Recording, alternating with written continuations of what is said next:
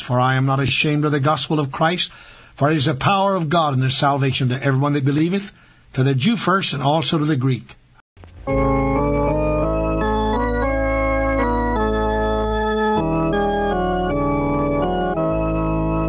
From Newport, Tennessee, located in the heart of the Great Smoky Mountains, this is the Radio Bible Hour telecast, featuring a message from God's Word by our speaker, Evangelist J. Harold Smith. Aren't you glad that we can come to Jesus with our burdens? And it's a joy to come with Him with our praise also, and praise the Lord and His goodness. And this is a high hour. Appreciate God permitting us to have Dr. J. Harold Smith. He's been a friend to this church through the years, and we've dearly appreciated his ministry. He's preached more times than any living man in any part of history, over 68,000 times. This man has preached the Word of God. We're glad he's here to preach this morning, and 90 years old.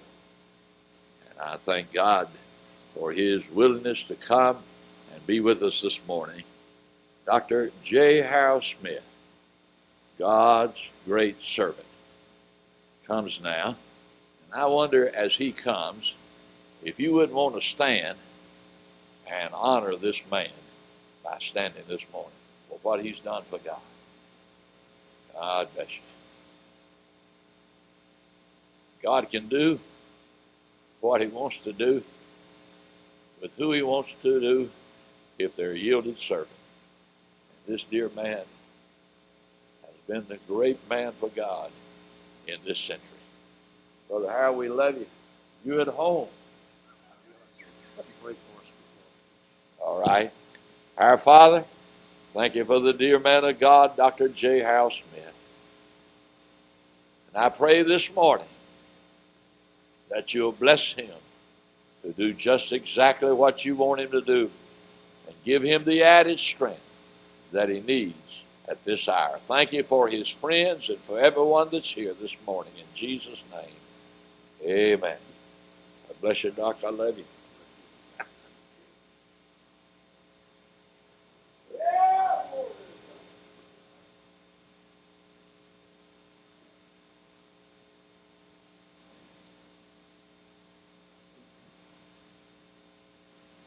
Pastor and Ms. Betters, members of the Fairview Baptist Church, all you that are visiting with us today, I want you to know I count this a real honor on your 82nd homecoming to be invited as your speaker. I'm with my favorite preacher. I'm in my favorite church. I'm in my favorite state.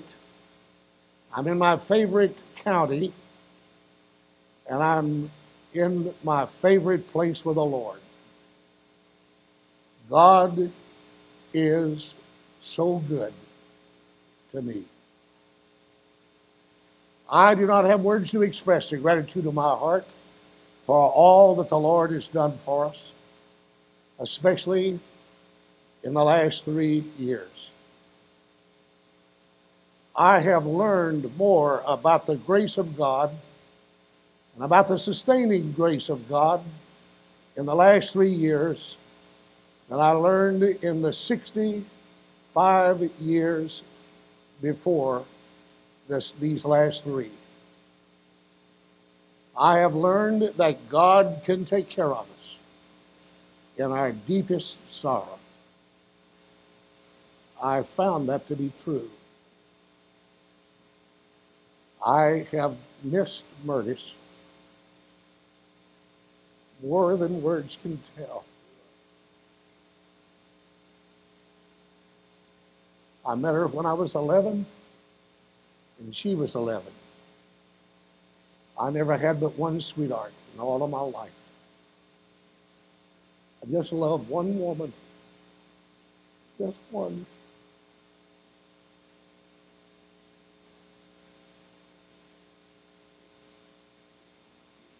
God gave me a love when He saved me for all men, all ladies, for the whole human race. I could not wish that any man or any woman would go to hell. I pray every day for the whole world.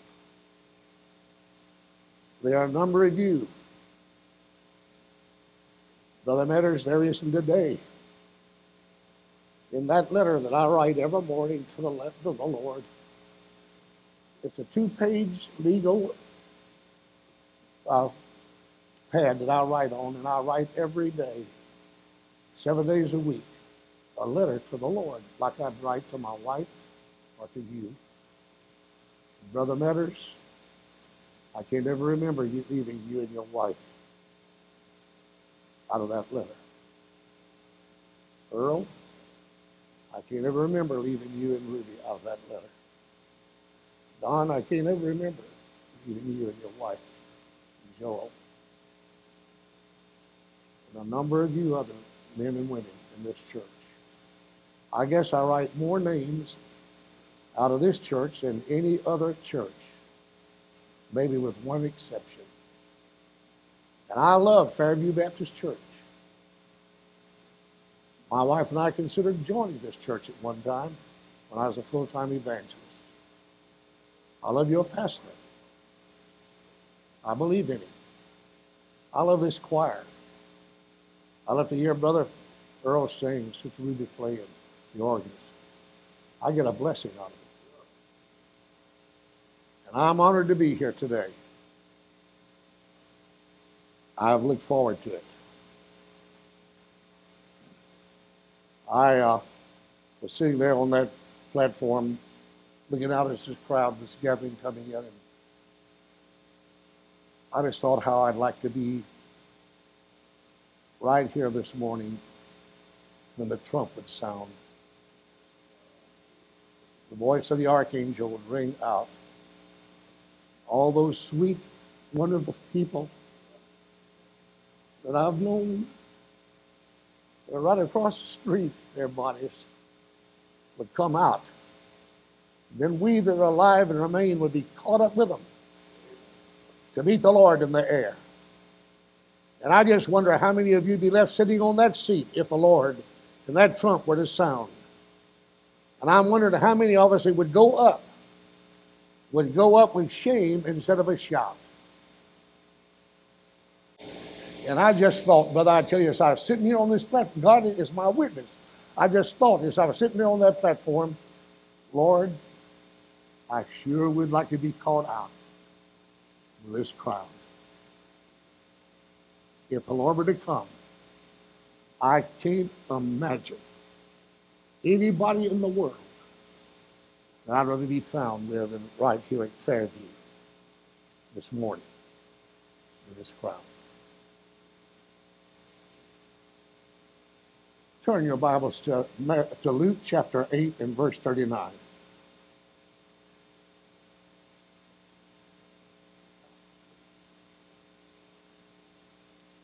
Luke chapter 8 and verse 39.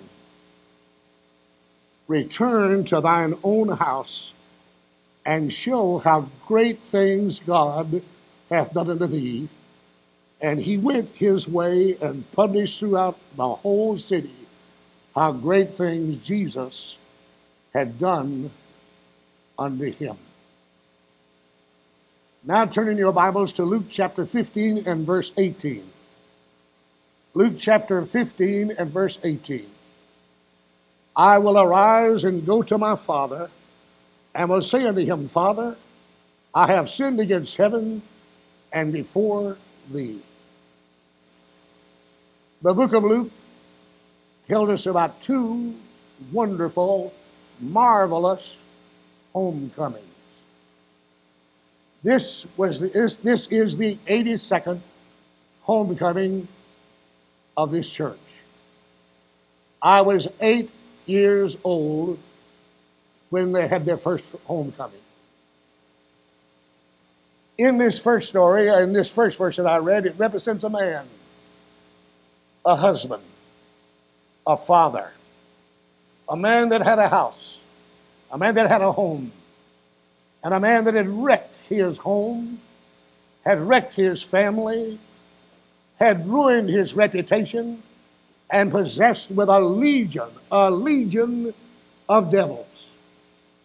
They were not able, nobody was able to tame him. Nobody was able to chain him. Nobody was able to put him in jail and keep him. For some reason, all of those devils gave him a power and gave him a supernatural power that made him uncontrollable. But one day, he met Jesus. And our wonderful and marvelous Lord delivered him from all of those devils. Can you imagine him?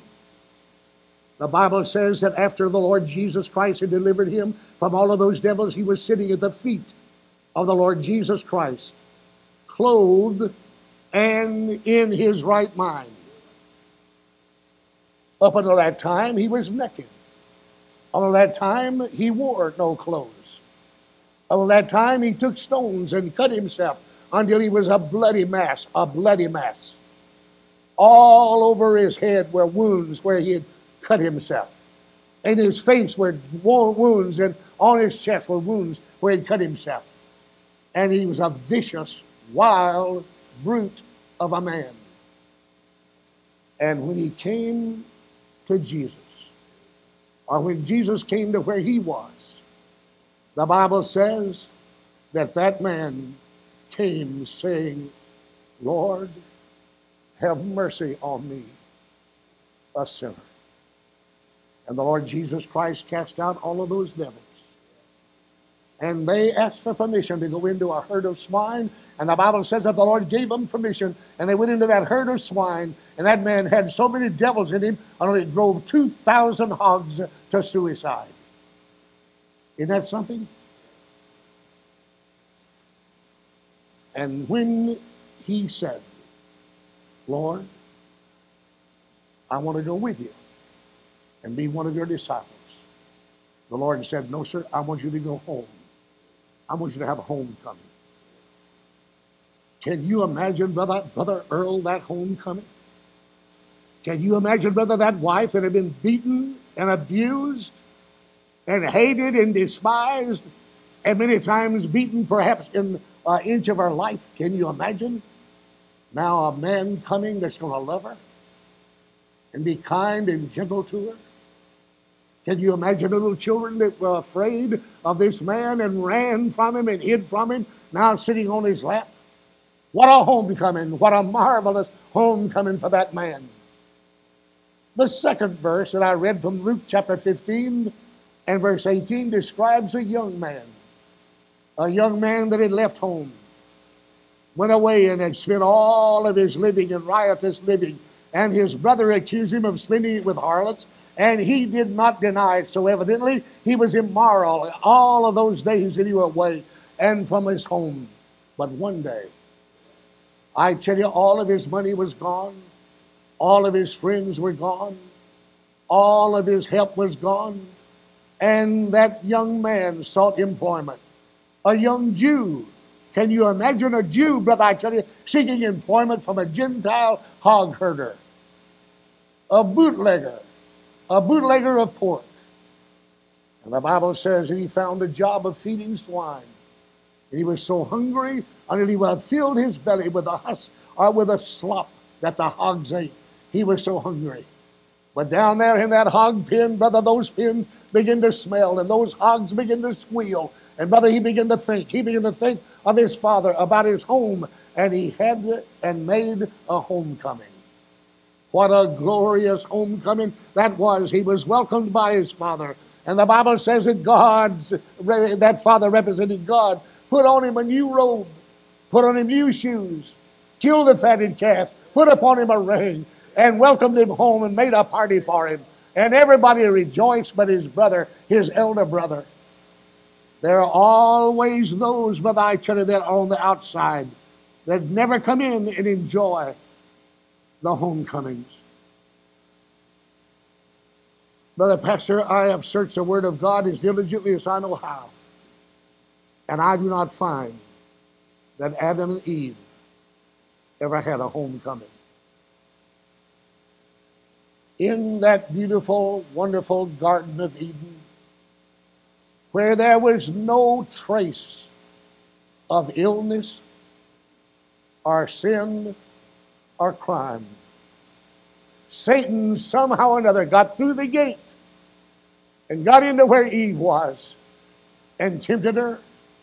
And the Bible says that she yielded to his temptation and then got her husband Adam to yield to that temptation.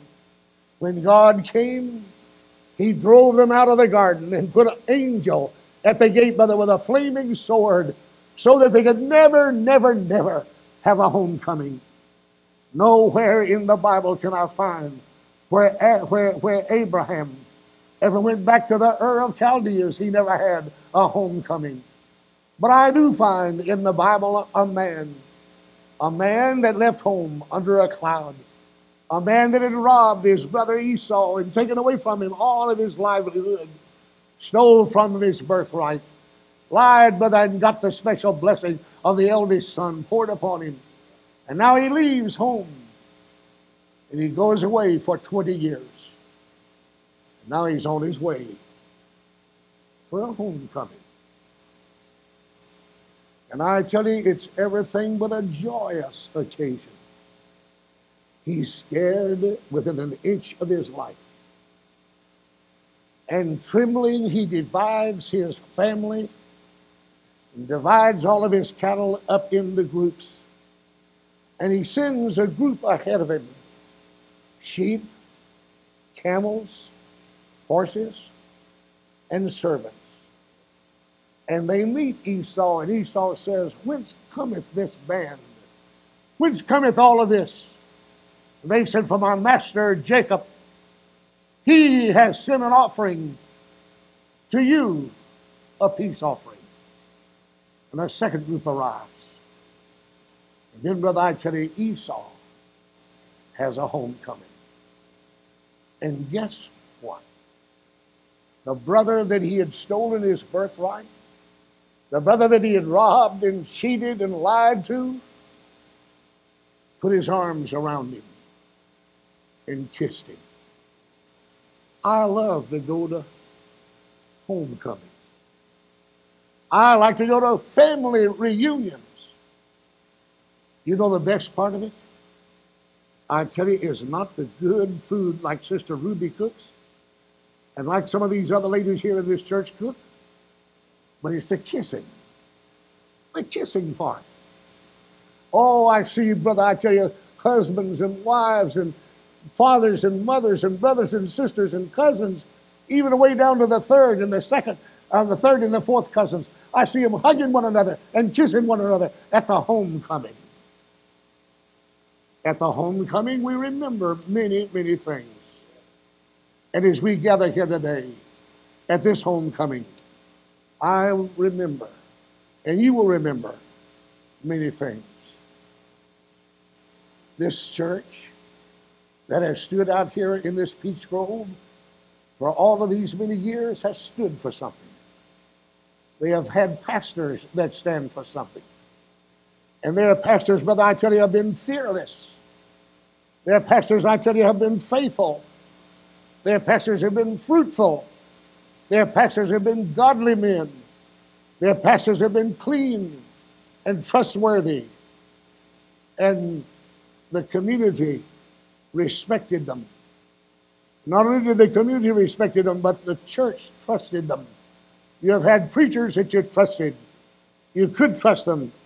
You have preachers, brother, I tell you, that have been blessed by Christ. Fairview Baptist Church is a church that has been used of God to warn, number one, sinners of their doom and fate. From this platform and from the former pulpit stands of the pastors, brother, of Fairview Baptist Church, there has gone forth a warning to sinners: repent and turn to God or perish. There has never gone, brother, I tell you, from this pulpit a message or a messenger, but I tell you, there's never gone from this pulpit a message that says, do the best you can, and God will take care of the rest of it. No, I tell you, we have all preached, every preacher that's ever preached, that the grace of God is sufficient, brother, to offer to you the mercy of God. And if that mercy and grace is offered to you and you reject it, then I tell you deserve. And you're going to bring down upon your own head your own sin and iniquity and doom. But from this pulpit has gone out the warning, a warning like Abraham gave to Sodom, a warning like he gave to his nephew Lot. From this platform of the Fairview Baptist Church has gone out to not only her membership but to the world, a leadership of the saints, leading God's saints into God's way. As Moses led the children of Israel, the preachers of this church have led the people of this church to cheer, to comfort, to convict, to condemn, to command, and to commend. They have commended the saints to God. This church has led out to pray like Elijah prayed. Elijah prayed for rain, and it came. He prayed for it to stop, and it stopped. He prayed for fire, and the fire fell. He stood against the false prophets of that day and condemned them. I'm glad there's never gone out a pussyfooting preacher from this church. I tell you, that said to the world, we believe that the Bible is full of error. We believe, brother, I tell you, that there is no power in the blood of Jesus to cleanse. That message has never gone forth. It never will. I'd rather see this church blown away with a tornado. I'd rather see it burned into ashes and not a thing left, brother, not even a songbook, than for this church to ever become liberal in a few days. Just a few days. You're a wonderful pastor that has been here for 20-odd years. Will be saying goodbye. He'll be walking out and away from this church. Maybe he'll come back occasionally to preach, but his ministry will be over. And the devil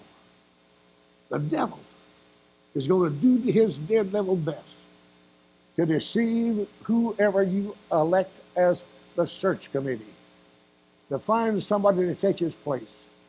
The devil's going to do his dead level best to ease in some way or another and say, we have had so much of this loud preaching, shouting, sin, and dropping the devil's brother and fighting the devil. Let's get us a preacher that's a little more reasonable. Let us get us a preacher, brother, that's a little more suited for this generation, for our young people. I hope that'll never happen. Find God's man, and somewhere out there will be God's servant to take the place like Brother Metters took the place of God's man. So we need, and this church has had men, to stand for God like Daniel. I tell you, Daniel was unfearing. Daniel could not be bought. There was no way, brother, I tell you, they could get him to compromise and to offer any quarters for the devil. Don't ever ask any quarters and don't ever give any quarters to the devil. Stand for God. Deacons, stand for God. Sunday school teachers, stand for God. Members of this church, stand for God. You, I tell you, that are home, coming back home, that belong to other churches, pray that when Brother Metters leaves, that God's man will be called, who will take the place of this servant of the Lord. Then I tell you, we find that Fairview Baptist Church is noted for the preaching of the gospel like Paul, pleading to the true God, pleasing to the true God, praying to the good God, to the only God, prophesying concerning things to come, praying for men everywhere. That has a great, that's what every great pastor will lead the people to do. And a great people will follow their great preacher if they too know the same God. Are you one of God's children? I do not believe that one of you would deny the fact that we are living in a sick society. Among all the cards and telephone calls that I received during the celebration of my 90th birthday was a beautiful card from the White House, signed Bill and Hillary. My secretary opened the letter, brought it to my desk, and she said, "Look here, what you received. Why in the world do you think Bill and Hillary wrote you a birthday card?" I said, they were so amazed that I could live for 90 years in the mess we are in until, brother, they had to write me a congratulation. I tell you, don't you agree with me that we are living in a sick society?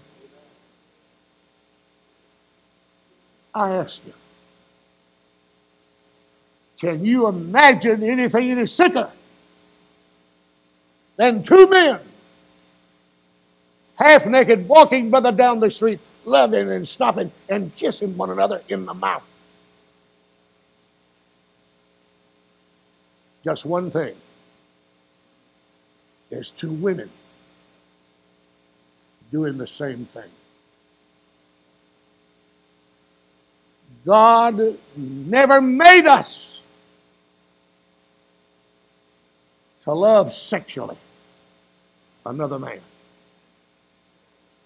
or two women to love each other sexually. The Bible always says that it's an abomination. But when a man, brother, gets in love with another man, or a woman gets in love with another woman, they'll give up their husband, they'll give up their little children, they'll give up everything that's decent, they'll give up everything, brother, I tell you, that's honorable. They'll give up everything, brother, I tell you, and have absolutely no shame. No wonder God calls it an abomination.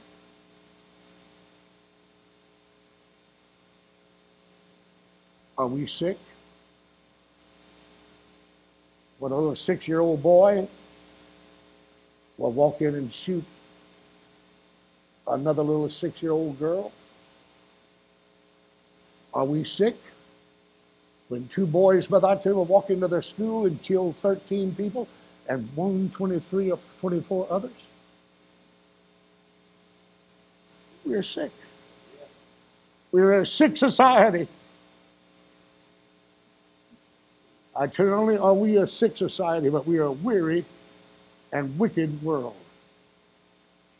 We are a godless and guilty generation.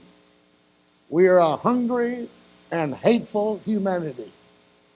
We are a crude and cruel culture with rampaging mobs attacking our police, wanton destruction of our private property, a decay of morals, a loss of patriotic values, a sham and a shame of real religion.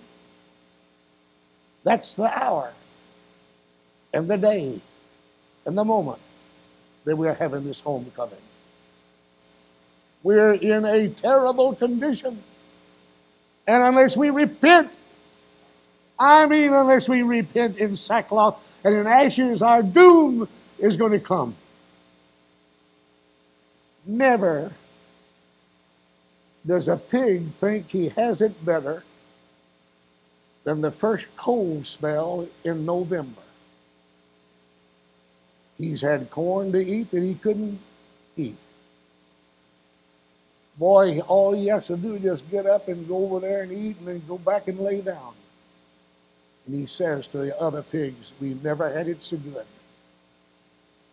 And about that time, here comes his owner. And the big 18-wheeler backs up and loads them all in a big 18-wheeler and takes them to Swift Packing Company in Chicago. And they'll let out of that pen, brother, I tell you, and now that truck into a pen, and then it was through a little lane and up a little winding way. And the next thing they know, brother, I tell you, something stuck them in the throat. And their blood is gushing out. And before they stop kicking, they're in a boiling water with all of their hair coming out. And I want to tell you, we've been loaded on the truck. Brother, we've been headed, brother, toward the devil's slaughterhouse. And he's got the dagger ready. And I tell you, before we know it, brother, I tell you, before we wake up, and if we don't wake up, we're going to be in the hot water. And I tell you, the hair's going to come out. And our poverty is going to reach us. And we're going to have our little children with rings in their nose. I tell you, they're going to be slaves and servants. You mark my word, I'm telling you the truth. The only hope is Jesus Christ.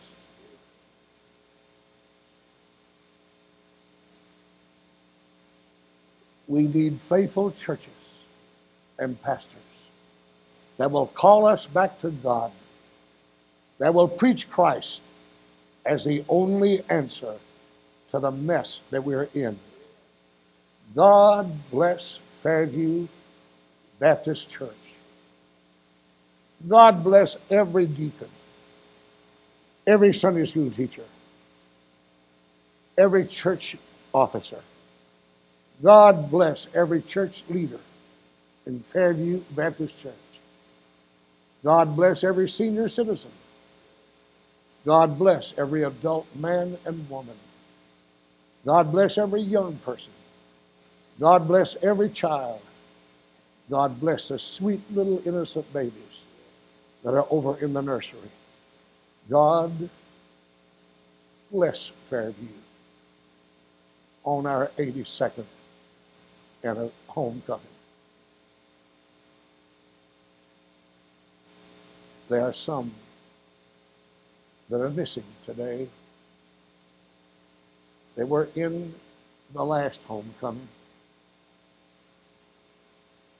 There will be some next year, if you have it, that will be missing that are here today.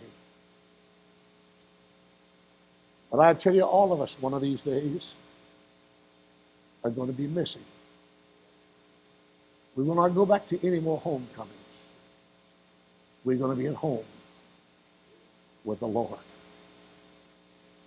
Brother Meadows, I have often tried to sit and imagine the homecoming of Jesus after he came to this earth. Brother Earl, I do not know anything that thrills my heart anymore than when I hear Jesus Christ say, Father, I've finished it. I've finished what you called me to do.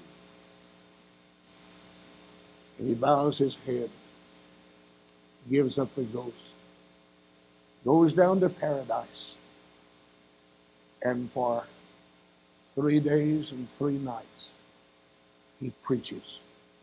That's the longest sermon ever been preached. 3 days and 3 nights in paradise, preaching. Then he came out, and for 40 days, he walked among the saints of God, showing himself to over 500 people. And then he walked out on Mount Olivet, and all of a sudden, he began to go up, up, up. And as those disciples stood there looking up into the heavens, 2 men, 2 angels, appeared to them saying, Ye men of Galilee, why stand ye here gazing up into the heavens? This same Jesus that you have seen go away will come again in like manner as you have seen him go. And then it cuts off. But let's just go with him another second. And he's arriving at the Father's house. Every angel is standing at attention. All of the saints, Brother, I tell you, that he just led out of paradise, Brother, are with him shouting, glory, glory, glory to God in the highest. I tell you, the mighty angels fall before him. And the wonderful one, the wonderful Savior that had just so recently bled and died naked upon the cross, and the one, Brother, that they buried in a barred tomb is now back home. And what a welcome they received him. The conqueror has come. And Brother, I tell you, every devil, Brother, every devil on the face of this earth, and every devil in hell, and all of the devils in the universe fell on their faces crying, defeated, defeated, defeated. We have lost the battle. We have lost the battle. I want to tell you, thank God for that homecoming of my wonderful Lord. Just sitting there now, waiting, looking over at the Lord, waiting for the Lord to say, okay, son, it's time to go again. Wouldn't it be wonderful? I'd hate, oh, how I'd hate, Brother Earl, to leave all those good rolls that Sister Ruby has made back there in that dining room for the Antichrist and for all of the devils that would be left here on this earth. But I'd be willing if the trump would sound. It's now about 7 minutes till 12. If at 12 sharp the trumpet sound, and we'd all go home. That's one homecoming don't miss. And the only way that you'll ever be invited to come, those that are back here today, homecoming, were former members of this church, most of them. And before you can get an invitation to that homecoming in the heavens, Larry, we've got to be a member of the family of God. I know that I'm a child of the King. Do you know that?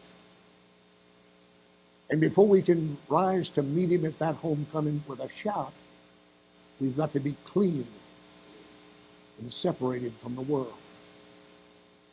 Could you honestly welcome the Lord Jesus in the next 5 minutes? Or is there something in your life, some little something? You hate somebody. You owe somebody and won't pay them. You're angry with somebody. Might be your husband or your wife. Or you children might be angry with your parents or grandparents. What is that little thing in your life that would keep you from saying, come, Lord Jesus, come quickly? May we pray.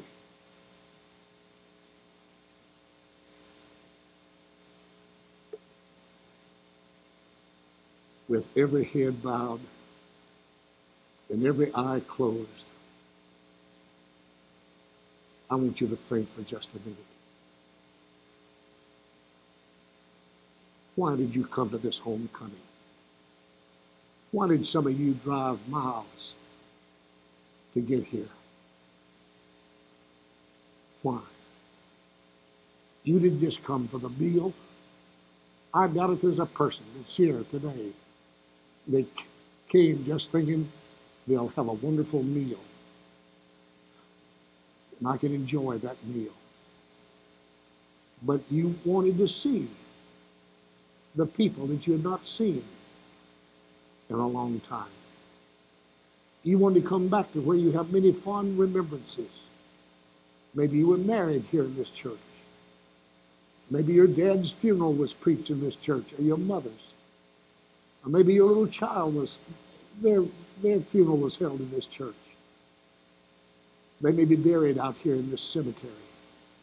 You had reasons, many reasons for coming. Why would you long for the appearing of Jesus?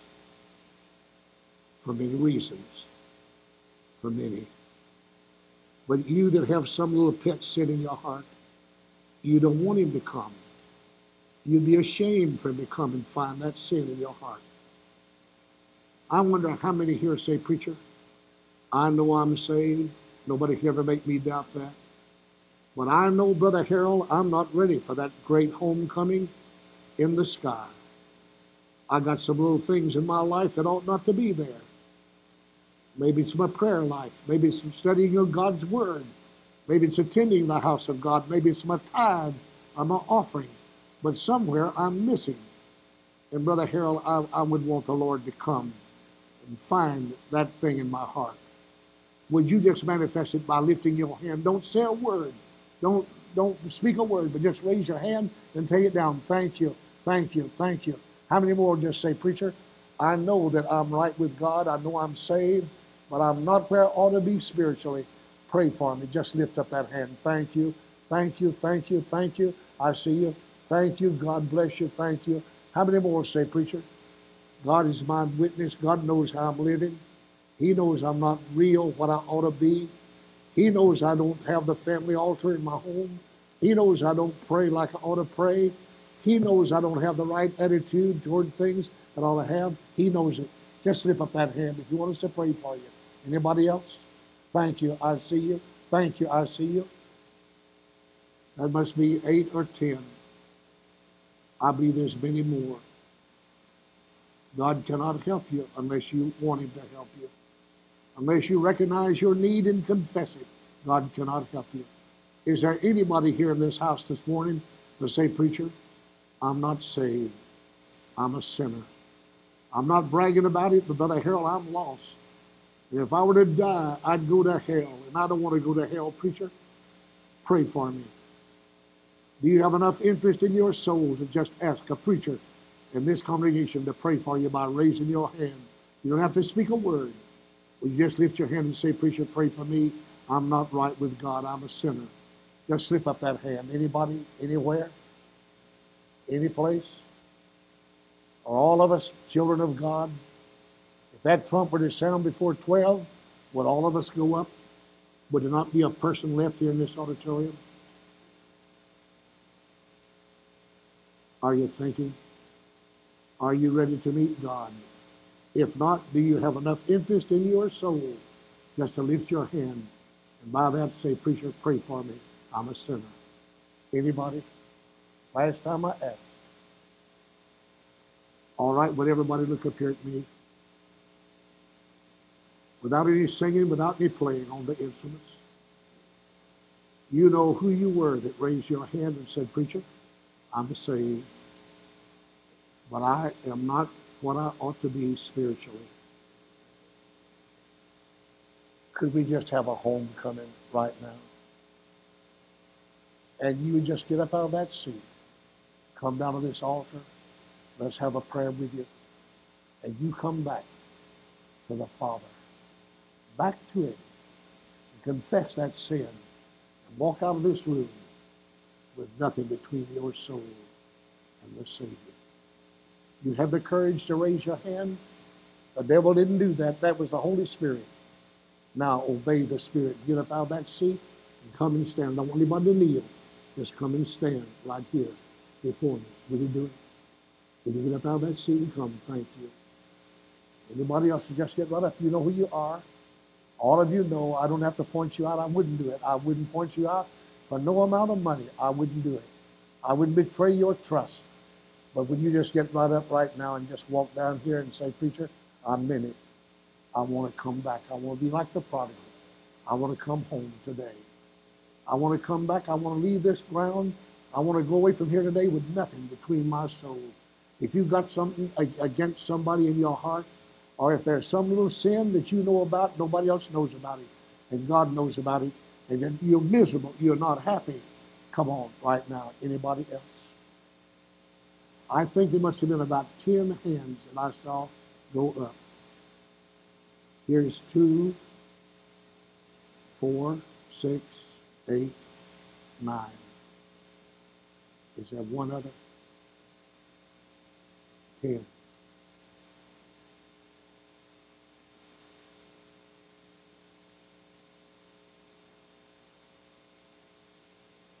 Anybody else? I tell you, if you have any feeling in your heart that you ought to get up and come, you may be a visitor, you may be a former member, but if there's any feeling in your heart at all, any desire to come and stand here with these others, that's the Spirit of God. And if you refuse to do it, you'll have to go home saying, I rejected the voice and the call of the Lord. And if the Lord never called you again, and you die and face the Lord with that sin in your heart, I tell you, this will be a sad homecoming to you. Thank you, ma'am, for coming. I just feel like there's somebody else that ought to come. But you've been so patient, so considerate. You know I can't keep you any longer. I'm going to ask one more time. Is there anybody that feels any urging at all? Can all of you walk out that door and say, I didn't have any desire to go to that altar? If you can't say that, come. Thank you. God bless both of you. God bless both of you. A preacher knows when the burden is lifted. And he knows that people are still out there that ought to come when others don't know it. God bless you. Thank you, honey, for coming. All right, is that everybody? And all the rest of you leave, say, well, I did what God told me to do. I did. Here's 2, 4, 6, 8, 10, 12, 14, 16, 18. I want you 18 to look right up here at me. How many of you are members of Fairview? Raise your hand. Way up high. How many of you are members of some other church? Raise your hand. 1, 2, 3. 3. They're not members. How many of you know beyond a shadow of a doubt? There's not a person up here, even this little girl right here, could tell me when you were born physically. I was born June the 14th, 1910. I was there. I don't remember anything about it. But on September the 4th, 1932, I was born into the family of God. I was there. I remember it. Anybody that's really saved, you may not remember the exact date, but I want to tell you what, you'll remember the place, and you'll remember what happened to you. If you just walked down the aisle of a church and joined the church, if you just signed a little card and then got baptized, and that's all it was to it, I want to tell you, you're still lost. But if you had a real experience with God and your life changed, I mean, you didn't turn over a new leaf, your life changed. That was the new birth. How many of you will say, preacher, I'm not sure. I'm not real sure that I've ever really been saved. I joined the church. I was baptized.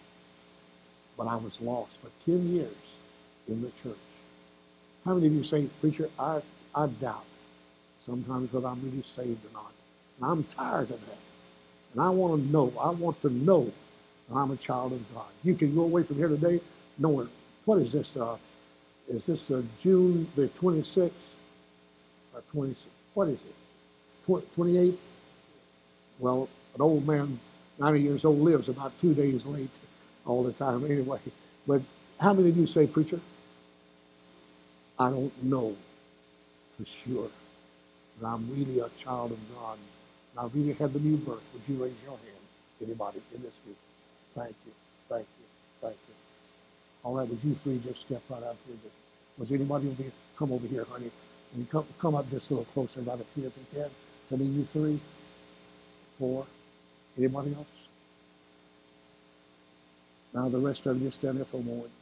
And if any of you are impatient, if you have to go to work, you've been free to go. This is so vital and important. Souls are in the balance. Honey, do you want to know before you leave this building that you're a child of God? Do you want to know that? Oh yeah. Yeah, you misunderstood. Yeah. Honey, do you want to know before you leave here that you are a child of God? All right? Would both of you, would you just come out around here, honey, and stand right here? You just come out of here. Our Heavenly Father, here are 2 precious, precious souls. Lord, I believe they meant what they say they mean. They want to know Jesus. Lord, you stand today ready to save them. All they've got to do is trust you. And may they write today, this 28th day of June 2000, Lord, help them to say, Lord Jesus, come into my heart. Come in to stay. Come into my heart, Lord Jesus. And forgive them of every sin that they've ever committed. Some they can remember, some they've forgotten, but forgive them. And may this day be the day when they will be born into the family of God. In Jesus' name. Honey, right now, would you, the lady, say, Dear Jesus, have mercy on me, a sinner, and forgive me of all of my sins. Some of them I can remember. Some I've forgotten. Wash them all away with the blood of Jesus. And right now, I'll give up the devil. I'll open the door of my heart and let Jesus come in. In Jesus' name, amen. We say, preacher, I will. All right, will you ever forget June the 28th? Will you ever forget Fairview Baptist Church? And this morning, when you were born into the family of God, are you God's child? Where do you go to church? Where? All right, will you let the preacher members baptize you? All right, will you pray about it? If you were baptized and wasn't saved, you haven't had Christian baptism, have you? You see that? That's right. You were just a dry sinner and came out a wet sinner. Do you see that? That's right. So what, when you talk to him about it, honey, pray this prayer after me. Say, Dear Jesus, have mercy on me, a sinner, and forgive me of all of my sins. And I'll give up the devil. I'll open my heart. And on this 28th day of June 2000, I'll open the door of my heart and let Jesus come in. In Jesus' name, amen. Will you do that, honey? You believe he's heard you? Will you ever forget this day? All right, you could tell me your birthday, couldn't you? All right, but will you ever forget your spiritual birthday? You remember June the 28th, 2000, at Fairview Baptist Church. Where do you go to church, honey? All right, will you talk to Brother Bill about this and your family? Thank you. Now, all of you, you're my brothers. You're my sisters in the Lord. You know what's in your heart. God knows. I want every one of you to bow your head, close your eyes, and not out loud, but I want every one of you right now just to tell God why you got up out of that seat and came to this altar. What was it? Something had to be in your heart that made you feel a need. What was it? Tell the Lord about it right now. If it was wrong, Ask Him to forgive you. If it was something you were failing to do, ask Him to help you.